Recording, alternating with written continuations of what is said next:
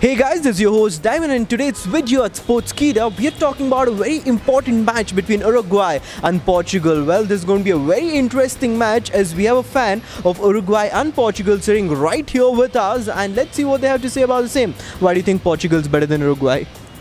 Dude, Portugal have Ronaldo, so obviously they're better than any damn team. He's the GOAT, greatest of all time. That's a little debatable when it comes to Messi though, but yeah. But Uruguay have a better team.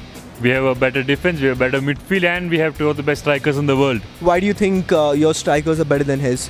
He has one of them, we have two of them. We have Edinson Cavani and we have Luis Suarez. We are fighters. And what do you have to say? Dude, he just said Uruguay have a better team than Portugal, but Portugal are the defending Euro champions. You don't just win a tournament as big as Euro by having just one good player. So yeah, obviously we have a team as well. You guys have a team, but you don't have the bottle to fight against Uruguay by. You cannot do it. You don't have the cojones to do that. Dude, so I'll tell you, we have a player who's potentially going to win the Ballon d'Or again. We have a player in Bernardo Silva who's just won the league. We have a player in Bernardo Silva who's just lifted the title with City. We have a defensive midfield rock in William Carvalho. We have two very experienced defenders in Jose Font and Pepe, and then we have two really good fullbacks. Well, defense, what do you have to say about that? They're very experienced defenders and very old defenders. They run like rocks. Basically, they don't run. They're like experts in just standing still. Suarez will run rings around them.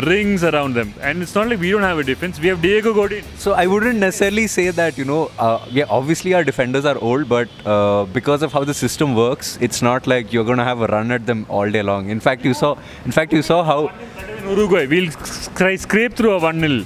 We'll get a set piece, Godin will score a header, enough. Dude, you've seen how tall Pepe and Font are, and obviously we have the threat of Ronaldo and Adrian Silva up top as well.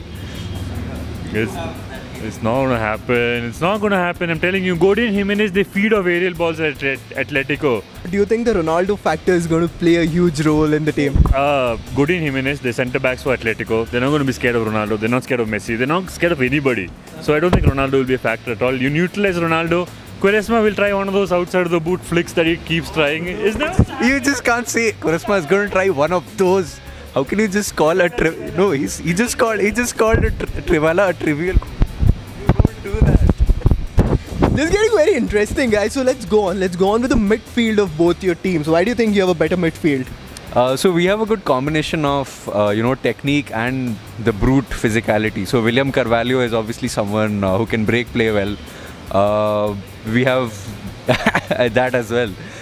We have Juan Moutinho, whose distribution is really good, and then obviously we have Juan Mario, who's played in the very enterprising Premier League, and he knows his stuff. He's a pretty versatile player. I see. West Ham United, he can barely get a game for West Ham United. Enterprising Premier League.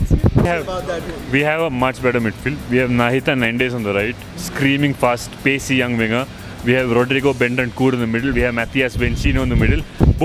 Both stalwarts in the Serie A. Serie A, they know their football. They know their proper football. There's nothing else. He just said their names. His names and their stalwarts. That's it. Let's go on with the prediction with both the fans right over here. So going on with the Portugal fan, what are you predicting? What's the victory going to be for you?